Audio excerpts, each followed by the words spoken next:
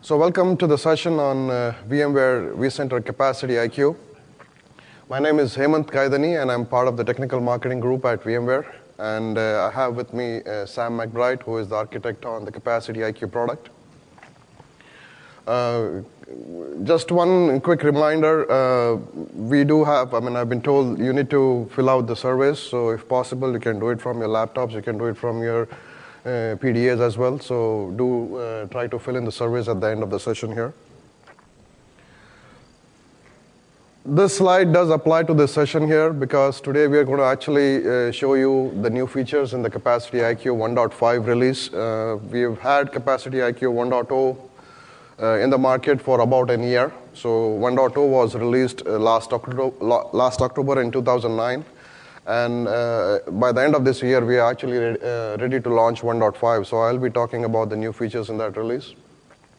The pricing and the packaging is not yet determined. Even if it is, I don't know that because it's above my pay grade. So what I'm going to do today is give you a very high-level overview of capacity management. Then talk about the use cases we had in mind when we launched CapacityIQ last year. I'll go through the new features that we are coming up with in 1.5, and then Sam will get into the deep dive into how CapacityIQ actually analyzes the data and does the trending and forecasting, and how we actually come up with the capacity optimization reports that we have in the product.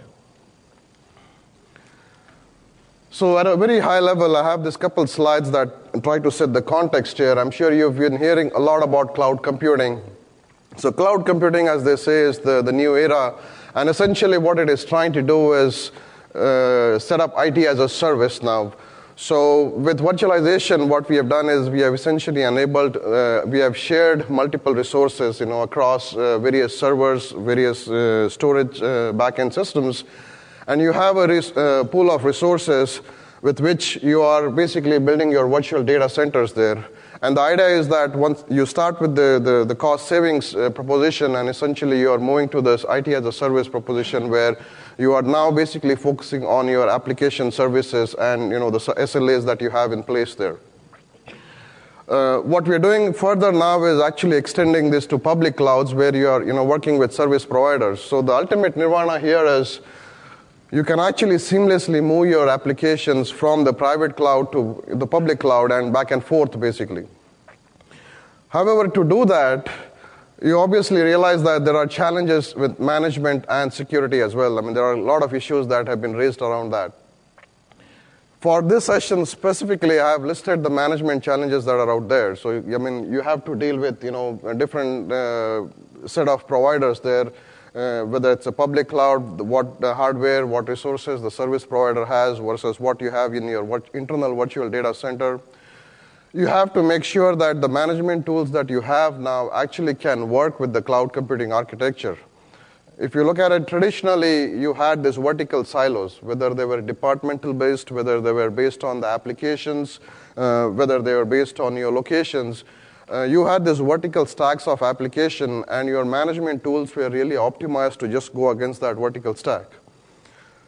With virtualization, once we have this shared pool of resources, you are essentially now talking about horizontal layers now instead of the vertical silos there. So your management tools need to adapt themselves to actually work with this kind of environment there. So that's a challenge that you have to face. And then again, you have to, the manageability aspect also extends to the application mobility. As the applications are seamlessly moving in and out of the cloud, you need to be able to manage that with your application service levels that you have in place. And also there is issues with security and compliance that you also have to manage when you are working in both private and public clouds there. So to address that, what we are doing at VMware is essentially we are now looking at management. We are trying to address the management issues in this, horizontal layers actually. So at the bottom of it, we actually have management for infrastructure and operations. So here we are trying to address the various service levels that are associated with availability and performance, with business continuity, with configuration issues. Capacity is one of them.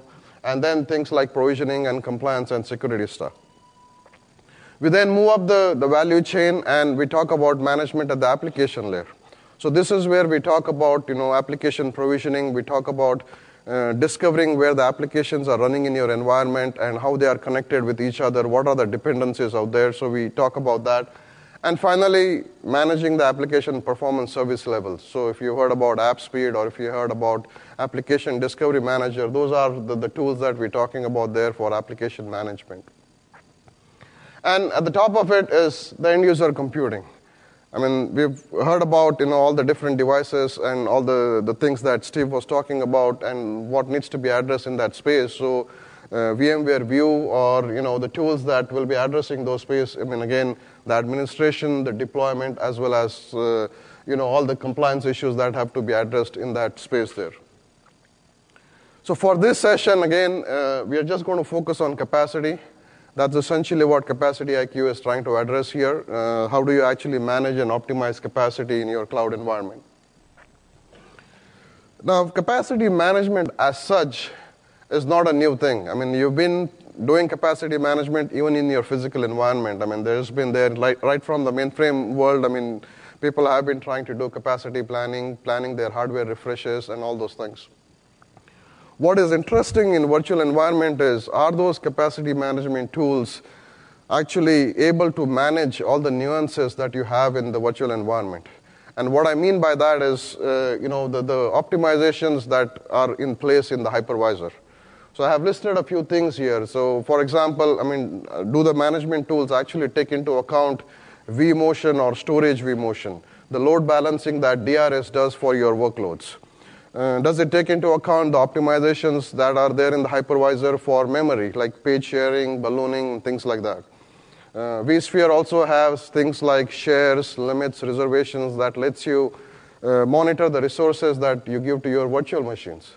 So does your capacity management tool actually take into account that as well? So there are a lot of these optimizations that are there. And again, these are just the things in the vSphere. I'm sure there are stuff in the back-end storage systems like the deduping and stuff like that. So everybody in the stack is going to have their optimizations. Do the capacity management tools you have actually take those into account? Because if you don't, you are going to end up with over-provisioning. You are going to end up with conservative estimates. And that's essentially what really needs to be addressed now. As the customers are moving through their virtualization journey, what we have seen is, beyond a particular point, like if they start, going beyond 10, 12 vSphere hosts, 100 VMs, and they start asking us questions, about their capacity. They want to have better visibility into their existing capacity. How am I using my existing capacity? How many more VMs can I add? When will I run out of capacity? They want to actually have answers for those things. The other common thing is, I'm sure every app owner basically comes to you and says, I want a 4 vCPU VM. I want a 4 gigs or 8 gigs of VM. Everybody wants, over-provisioned VMs there. The actual utilization is hardly anything, but then when you want to provision them, everybody is asking you for large VMs. Does the vAdmin have any tool, where you can actually look at the reports, you can take that evidence back to the app owners and say that, you guys are really using only so much CPU or so much memory. You don't need these large VMs. So can we actually make more efficient use of the existing capacity? There are probably idle VMs. There are powered off VMs. Can we, delete those VMs, or can we at least archive those VMs? I mean, how do I identify those things? So those are another, questions that we are getting. And finally, there is the ability to predict, what's going to happen in the future. So for example, you have this end of quarter, processing that you have to do, and you have to bring 20 more VMs online. Do you actually have capacity to provision those 20 VMs? When will you run out of capacity? If you have a hardware refresh in place, I mean, if you're going to add like the newer, MMU-enabled processors, if you're going to, update the memory on the existing hosts, do you actually, how does that affect your capacity? So all these questions are now, commonly coming up, and that's essentially what we are trying to address with CapacityIQ. So before I, give you the overview of CapacityIQ, how are you, doing these things today? So as we went around asking customers, the most common answer we got is, we just, use rules of thumb. So, we have somebody who has gone through the pain in the past. You've probably gone through some downtime, or you've probably gone to, some issues in the past. And then you basically just base your estimates, based on that. They are naturally conservative. You're trying to play safe there. That's probably the best, most organizations are doing today. The second thing, if you have the resources, if you have the skills in-house, we have a lot of customers who have also gone and tried to do their own homegrown solutions. So people have pulled the data from the vCenter database. They have populated that in the Excel spreadsheets, and then they've tried to, create all these fancy charts and, models that, they can do. Some of them have also used SQL scripts. So you have the database views for the vCenter database. So some of them have used that to actually pull the data. And then there are others who have actually done the VI SDK. So if you have the Perl toolkit, if you have the Power CLI, you actually use that to pull the data there. There are, obviously at least a couple of issues with that. The first thing is your data that you get is basically a static snapshot in time. So whenever you pull it, the frequency at which you pull that data, that's basically, what are the information that you have. And the second thing is you are responsible for maintaining that. So if, the developer or the script writer who is in-house, he probably lives, then you are on your own to actually maintain those things.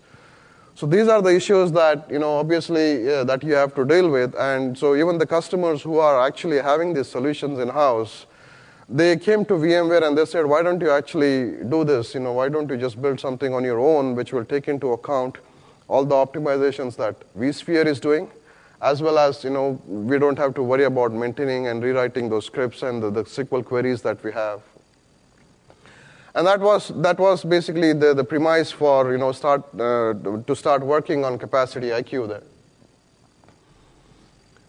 So, as I said before, the questions that we had earlier, on the earlier slide, that's essentially what we tried to do with CapacityIQ. Provide you the visibility, provide you the areas where you can actually make more efficient use of your capacity, as well as provide you some what-if scenarios so that you can do some modeling, both for the VMs as well as for the hardware that you can add to your environment there. Now, what CapacityIQ does essentially is it pulls the data from the vCenter database, and it regularly pulls it. It continuously pulls it. Once the appliance is turned on, it basically pulls it on an ongoing basis. And then it does trending and forecasting based on that. So we've already have customers, as I said, the product was launched last year. We have had several customers who have gone through POCs, several customers who are actually, very happy with the product. And this is one of the slides where, one of our, after the POC, one of our customers came up with this report on the optimization opportunities they have in their environment. You can see there that over 90% of their VMs were over-provisioned. And this is, again, I'm sure this is something that you run into as well, because everybody just wants to have large VM. There's another customer here, when they did their initial analysis and they looked at the oversize, undersize, the idle VMs, and they basically, realized that during their initial analysis, they can actually save $3 million based on the operating system licenses, the application licenses they actually had to purchase. So here is a quick overview on CapacityIQ. Essentially what it does is it provides you three different views. There is dashboard, which is for the quick analysis, quick report on how you are doing with your capacity. Then there is multiple views that let you drill down into the various aspects of capacity. And finally, you have some pre-canned reports at this time that you can run at regular intervals, and you can actually send it off to your management. As far as the dashboard goes, we actually present the data in two ways. The first and the foremost thing is we obviously provide the raw data. So we provide you the CPU, memory, the storage, disk I/O, network I/O data, the raw data which is there. There are also people who want to abstract that data to a higher level, because they think that the resource metrics in itself is probably meaningless. All they need to do is, okay, how many more VMs can I add? When will I run out of capacity? So what CapacityIQ also does is we take that raw data and we analyze that, and we'll actually abstract it to a higher level to tell you the number of VMs that you can add and the time remaining you have. So you run out of capacity in maybe 15 days, 6 months, 1 year. So we provide you data around that. And we have different perspectives there. It will report on the capacity deployed as well as the capacity remaining. So various different views that you have to report on that one. We also do capacity modeling, both on the capacity side as well as on the demand side. So on the capacity side, what I mean by that is if you are going to add a vSphere host, if you're going to actually go through a hardware refresh, add more memory or add more processors, we let you model that. We also model on the demand side, basically how many more VMs you are going to add in your environment or the VMs that you're going to remove. So we let you model on that one as well. And while we are doing that, we also take into account the HA calculations, the HA rules that you have in place. So the percentage capacity set for failover or the number of hosts that you have set for HA failure. We take into account all of that when you do this modeling.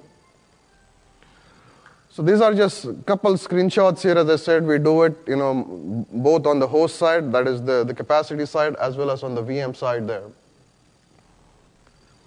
And the third use case that we've tried to address is the capacity optimization. I've already mentioned before the optimization report that you get from CapacityIQ. So what we do here is provide you a bunch of reports on how many idle and powered off VMs that you have, how many oversized or undersized VMs you have. When you have oversized VMs, we also recommend what is the actual size that you should have, how many number of CPUs or how much memory you should have for your VMs there. So CapacityIQ 1.0 was released last October, and what it did was it did trending and forecasting based on CPU and memory. So one of the big things after we released that was everybody wanted all the analysis based on storage. So the focus for 1.5 is essentially to add support for the data stores for the backend storage that you have. So with 1.5, you can now do trending and forecasting based on the storage. So we do both the storage IOPS as well as the actual disk space that you are using. We also do what-if scenarios now. They have been updated to include the storage or the data stores in there. So that's the big request. That was the number one request that we had from customers, and that's essentially what we are trying to address with 1.5. The second thing that we also heard about was the reports, the pre-canned reports that we had. In 1.0, you could only run them on demand. That is, you just run them now. You cannot schedule them. So in 1.5 now, you have the ability to schedule your reports. And I'll have a screenshot in a later slide. CapacityIQ uses the existing utilization to do the trending and forecasting. So your forecasting is only good if your data is good. I mean, if you have outliers that can very easily skew your trending and your trend lines. So one of the things that we have now done in 1.5 is a better handling of outlier data. So you can actually ignore some of the outlier data that you think is going to skew the trend lines. Just like we have under-provisioned and over-provisioned VMs, in 1.5, we also added feature to identify stressed vSphere host or underutilized vSphere host. So that way you can then balance your workload across your vSphere host. You can balance the actual utilization of the resources. And as usual, there are improvements in the scalability, performance area, in the usability area, bug fixes, and things like that. So these are a couple of screenshots here. The top one here basically tells you that when you're doing capacity analysis, you now have an option to choose which performance metrics you want to go after. So you can just do analysis based on CPU or disk I/O or just memory. You can pick and choose what you want to do. And likewise, the second one here shows you that you can set capacity buffer. Most IT organizations usually have some reserve capacity in place, 10% or 20% CPU or memory. So CapacityIQ also allows you to do that. So you actually can set those numbers there. In fact, there is a lot of knobs in CapacityIQ and the global settings that you can play with, and that will give you different results. That you can actually pick and choose whatever reflects your environment more accurately. And this is the screenshot here for the report scheduling. Again, you can see that we have added feature where you can now specify the start date, the time, the day of the week where the reports need to be run. And if you also have an email server set up, you can actually send emails, send the report to specific email IDs there. So before I hand over to Sam, I just want to put this slide up here just to give you a quick review of what we have done so far. So 1.0 released last year, had the dashboards, the what-if modeling, and the capacity efficiency views, also the pre-canned reports. With 1.0.4, because 4.1 is already released, we also had this request to actually have a dot release that supports 4.1. So if you already have 1.0 in-house, you can actually upgrade to 1.0.4. That way we support the 4.1 metrics and the 4.1 data there. And 1.5 is scheduled for end of the year. We are actually going to just about start the private beta for the product, and it should be out by the end of the year. So any quick questions before I hand it over to Sam? Okay, all yours. Thanks. Come on. No questions yet? Everybody know what capacity is?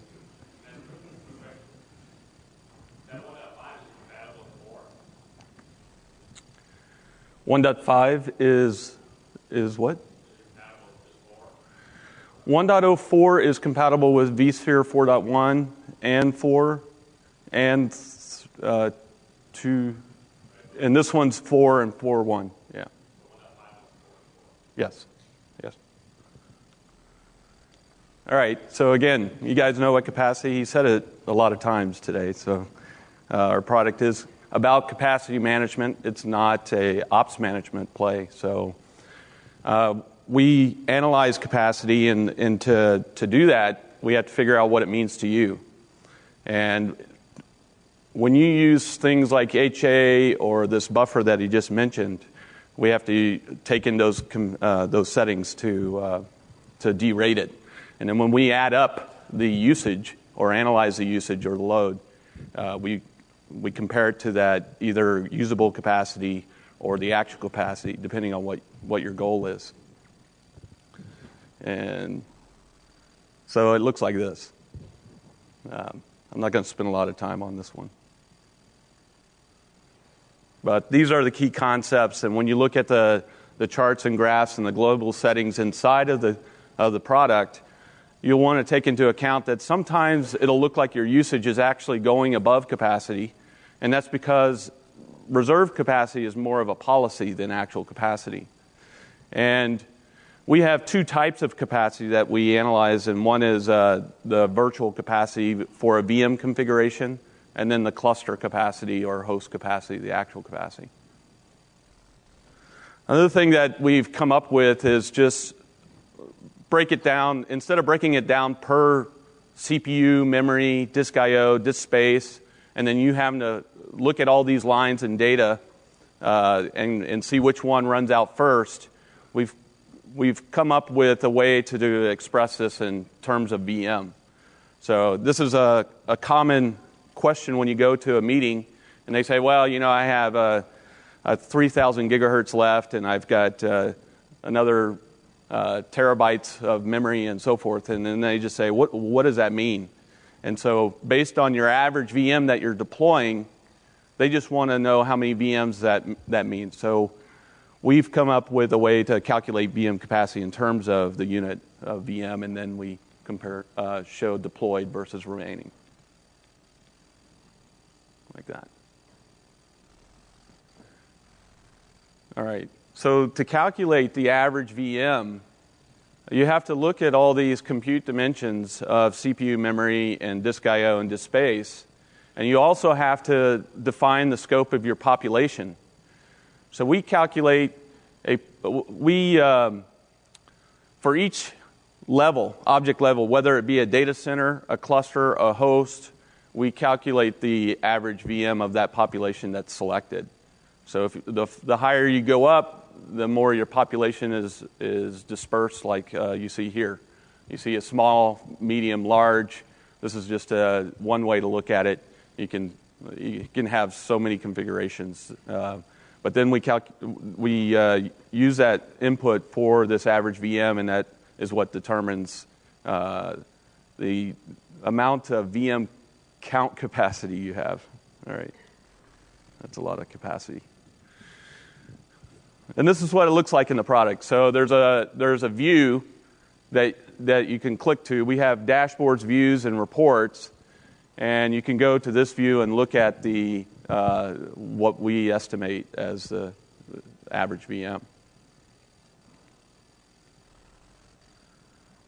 Before I go into this, it looks real simple. A bunch of dots with a line. The line intersects capacity, and when that runs out, that is called time remaining.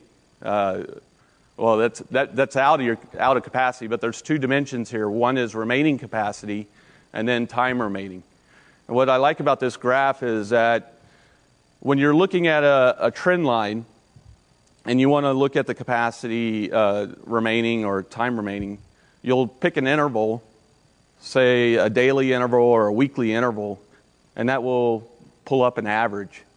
Then you fit that average with a regression, and then wherever that lands in the future is going to be where you're concerned. So there's natural waves in usage, right? Every week we go into work, we start up our computers. If you're running VDI, this will look different. So setting that interval is important for whatever you're concerned with of when you want to solve the problem. So if you're looking at quarter-to-quarter data, if that's the way your business works, you want to set that interval to that. Same with remaining capacity. Remaining capacity, if I just did it for this particular instance, that would give me one answer. But if you looked at how much my slope is, I could also use a 4-week average and take the average of that data, and would be much smaller.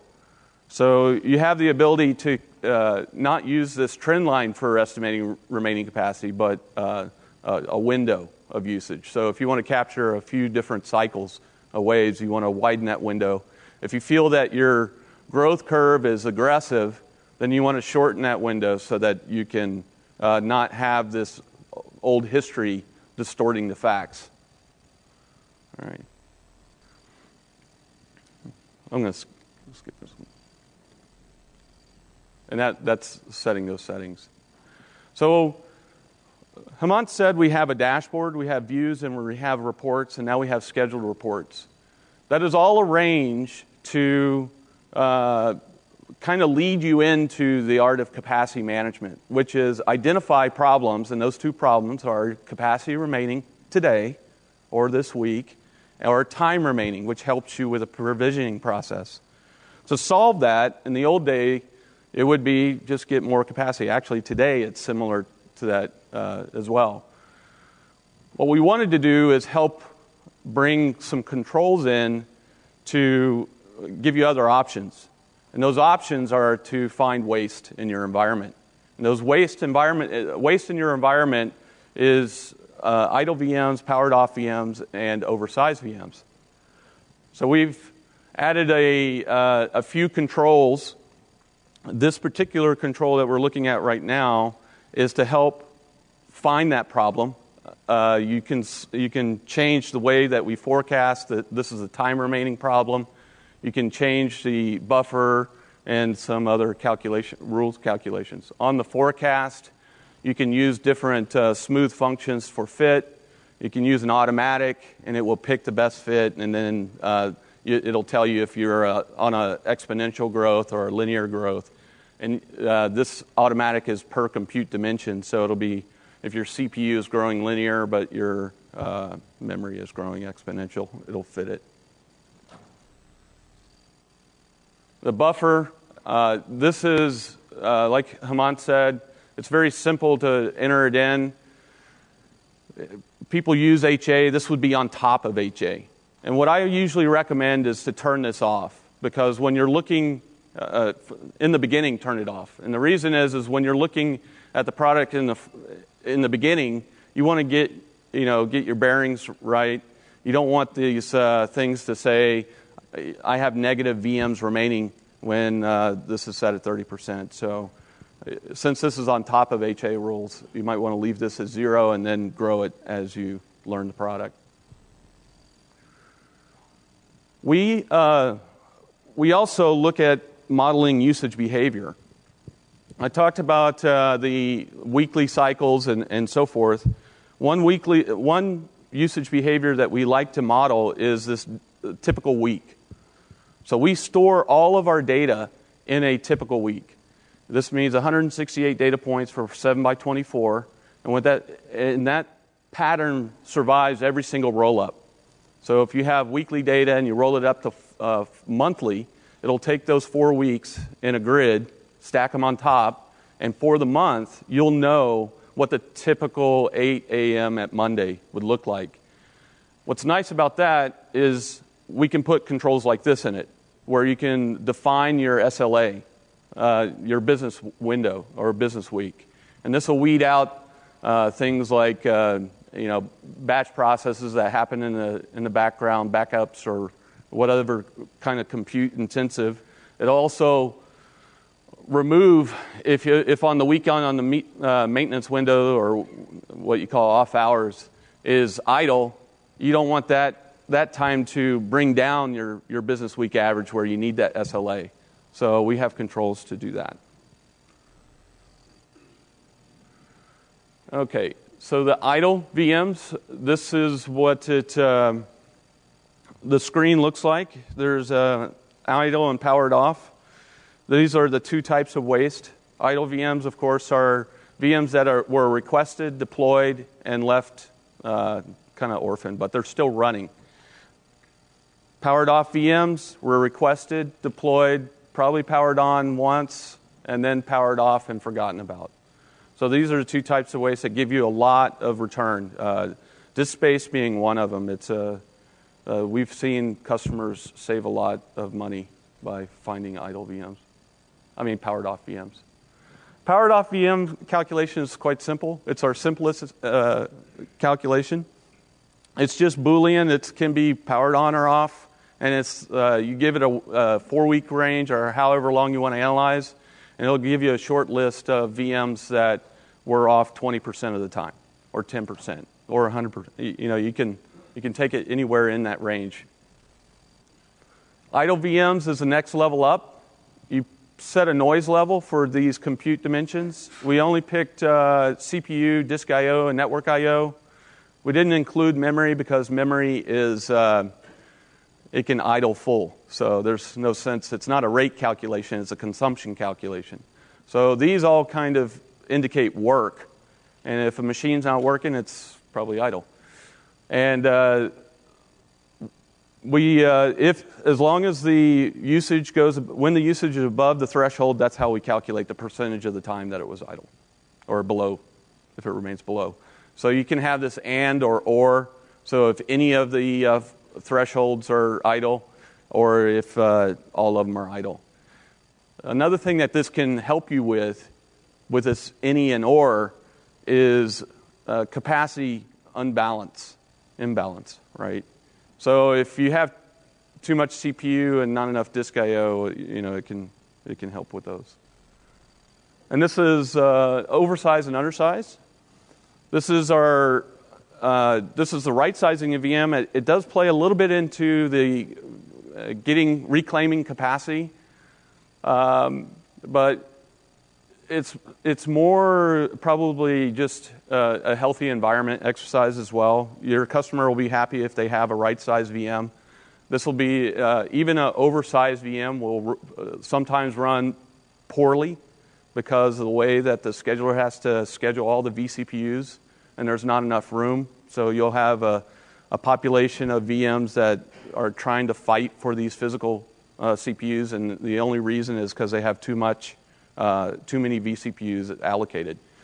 And the best thing to do is to bring that down, get them to the right size, what they need. And you can see from this chart what we do is we show you what it is, and then we recommend a new one, both in the CPU and memory.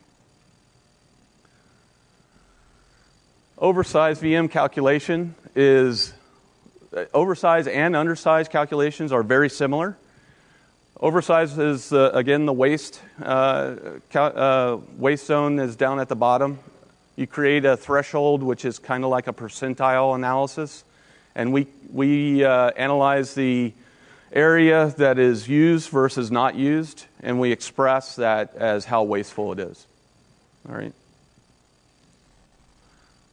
This is a good example of two different VM profiles. You have one that has the area that is a little lower. And what's significant in this chart is that if you just did time-based analysis, these both would look identical. If you just said, okay, what is the percentage of the time that it was oversized, you would get the same percentage. But since we do this area analysis, you get different results. All right. I'm going to pause and we can talk about this as soon as I get through some of these slides. So undersized VMs are the inverse. And we define at the top an area of stress. And when the usage goes above the threshold, we start adding up the area. And then the usage area above the threshold is compared to the total area of the box, and that's percent stress, which is unhappy. And then this example shows the difference between two potential VMs. One is very kind of responsive. It has a different load characteristic, and the other is more of a throughput. And from this graph, if you had a threshold, if you were just saying, okay, let me put a threshold here and see if it, and use that type of mechanism to calculate its happiness, then this spiky one is going to bug you all day long, right? And it's not indicative of that it's a really unhappy VM, because it's the width of the waveform that is kind of applied to your SLA criteria. In our approach, we use the area method, and what that gives us is the ability to quantify these as stressed out regardless of the waveform, which is kind of nice. And I think that's it. So, as a summary, I went through a lot here, and it's kind of important when you're looking at new terms and such like oversized, undersized, and idle and powered off, that you kind of see why we put them in. Looking at just finding stress or finding problems is half the point of having a capacity management tool. We wanted to add opportunities, and those opportunities are in this calculation. We spent a lot of time looking at this area. So if you have questions about how oversized and undersized works, I'd be happy to take them. Or if you want to know about disk I/O and topologies and so forth, that'd be great. Quick note, actually. So if you want to hear about customers who are using this product and what their experience is, there is actually a session at noon. MA8181-Optimizing. So we have a customer panel, customers talking about their experience with the product. Can I slide back for 1 minute? Sure. Yeah, is there any plans on the roadmap to support other hypervisors? Are there any plans on the roadmap to support other hypervisors? The answer is, according to Paul's keynote, yes. So I will go where he leads. So. So yes, the question is, when do we do trending based on networks? So we already have the data there. It's just a matter of adding it. So the release after 1.5, that would be one of the top items there.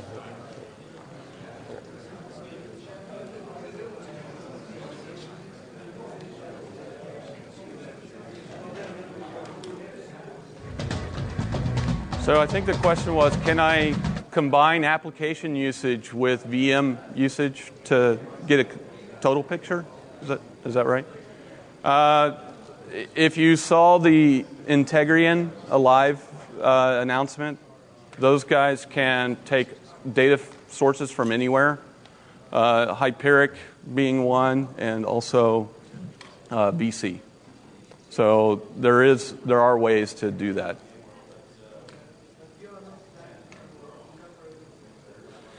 For capacity analysis, the application usage or bottleneck at the application level isn't quite in the game of capacity. Right. So configuration analysis and those kinds of things, it does make a difference, especially when you application configuration.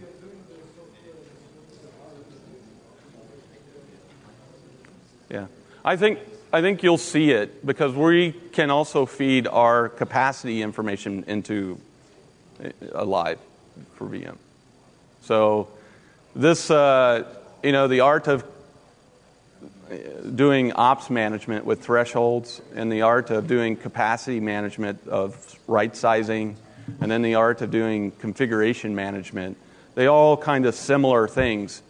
Some are identify problems and then some are root cause to that symptom. It might be a symptomatic problem. It could be a configuration that causes the performance issue.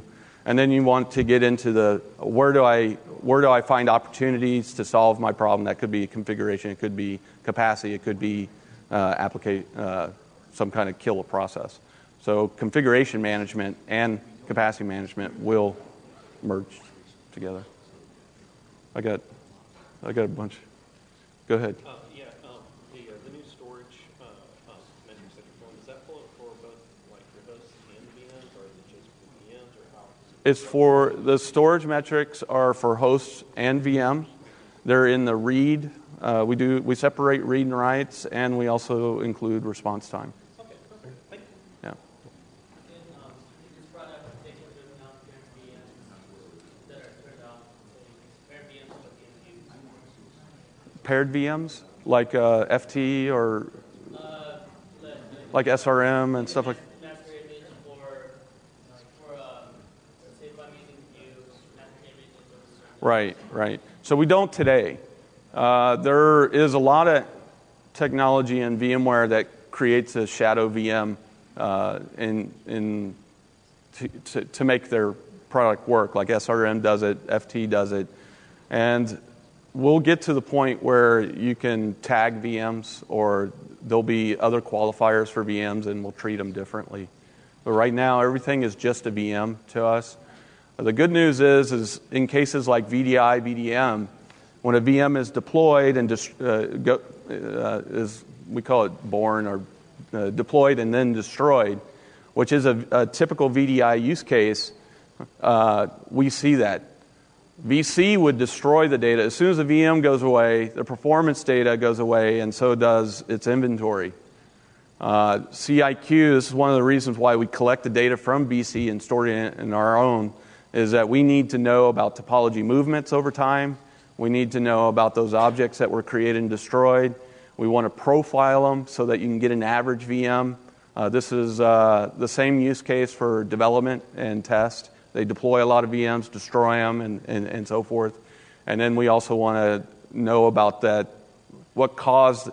You could see the load to the host, but you can't see the causation if you destroy those performance. So we keep track of all that.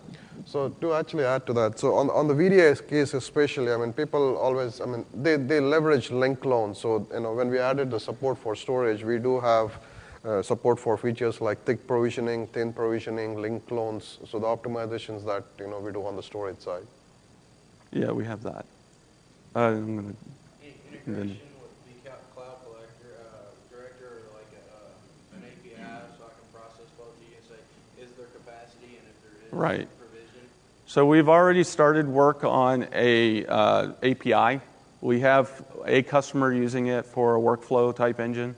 That is a good use case. We have some other use cases for reporting or for some stuff, but first we have to build an official API, and then vCloud will take advantage of it, Director. But it's not there yet. What about so you have the modeling piece, can you commit the model that you made, and say that I know this is coming in 2 months, or I know this is coming in 3 months, and then that way you have your forecasted, and you have your on-demand request. Right. So it's one of the features we're tracking is the ability to persist. Hemant showed a what-if scenario, I think. Yeah, we just have. So there's a what-if scenario, and what that allows you to do is, what if I deploy 20 VMs, or what if I add capacity? How does that change my environment? Right now, that is treated as like a one-time stimulus. It creates a cliff, and then it recalculates your slope, and so forth. There's a desire to do a few things. One is persist those what-ifs in a recurring scenario that represents what I think will happen, and then you compare your actual against what you thought would happen. Another is I know about all these projects, and I'm using a project manager, and I want to put those in and see how it'll change. We have to kind of work through all those use cases because it's complicated. When you're combining organic growth with something you think will happen, and it didn't happen, and then it becomes a mess because you got all these projects in there, and they didn't quite equal what you want. We're thinking about it, but yeah, it's something that customers want. What about reporting on things like VApps? So VApps is kind of a new thing for VMware, relatively new. I mean, when you talk to an engineer, it just showed up yesterday, even though it was a year ago, because I got your projects. But we want to. They have cool dependencies and stuff that we can analyze using their dependencies. We can create a group called a VApp. We don't do that today. We want to. We want to actually include any kind of group that you want to create, like be it a department and some other stuff. So we want to do that. It's got a yellow shirt. So the raw data, the initial raw data is kept up to 1 year. And then when we roll it up, we keep rolling it up, and that's 10 years. And it's quite a bit. And what I like about what we chose is that it preserves that business week profile. Eventually, we'd probably get into other profiles like typical month of the year, Yeah. So we don't do the VC roll-ups are different. So we need to maintain the granularity, and so that's why CapacityIQ has its own database and has its own granularity there. If you do roll-ups year over year, at least you have the trend lines for the previous year. Right. There's, we actually talk a lot about how much data is needed to do proper capacity analysis. And my response is always, it really depends how long you're going to work there. Because if you're going to be there for even 4 years, and you think of what can happen, like that causes a business usage to go down. We have another product called Capacity Planner, and we built that product right post the .com crash, and then the Twin Towers thing. So the economy went really south, and we built that to help people consolidate. And we used VMware to get that even further, so that their capital that they had, their data centers were shrinking, and so forth. What was interesting about that exercise is that we still have data from 2000, and we see that compute performance follows economic times as well. The more people you have, and so forth. So if you're going to try to model that as well as just a user behavior, it depends on how aggressive you want to be. So that's why I say, seasonality, like December's and so forth, peak months, depending on your business. The weekly profile, this is a no-brainer. You can be successful because all people are habitual creatures. They come in at a certain time and go to meetings. Some people go to meetings all day long, and some people don't. So you can profile those guys and get them the right VM they need, and and so forth. A lot of the business done in seasonality, so part of it is actually figuring out when the capacity is needed, not necessarily by